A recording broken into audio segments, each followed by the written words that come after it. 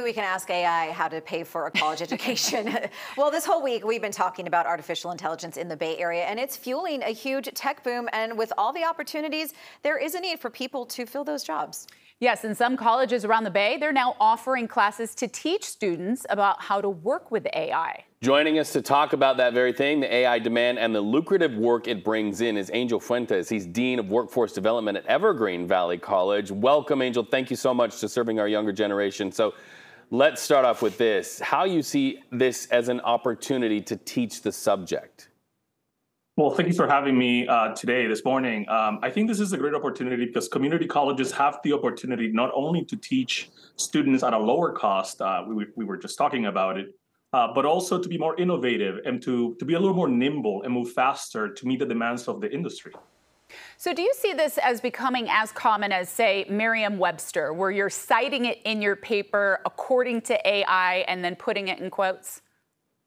Yeah, I mean, this side of AI where it's helping students, research information, for example, I think it could become something like that where we're quoting it more properly at that point where the students got information. But of course, we still need to make sure that the students are synthesizing their own documents, their own paragraphs, right? Not just copy pasting what they find on the internet. But that's just one side of AI. There's multiple other sides like computer vision and deep learning, things that can really impact our lives and even help us with social justice.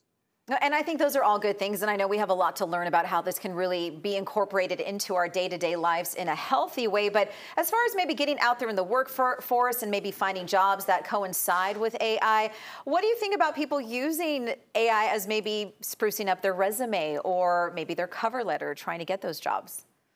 I mean, there's other systems out there like Grammarly that also use AI to help people, for example, proofread.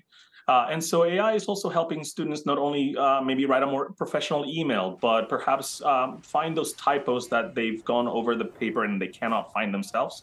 It could provide some help in that area as well. Well, and really the conversation is about double checking the double checking, right? And AI is not always right when it comes up with answers for even spell check. That is correct. And some of those AI systems are actually not actively searching the web for the latest information. So they may give you outdated information based on the data that was uploaded to them at the time that the data was uploaded to them. Angel, what concerns you the most when it comes to AI in education? I think there's a big concern around plagiarism, for example, and academic honesty. But I think that there's ways that we can adapt to it.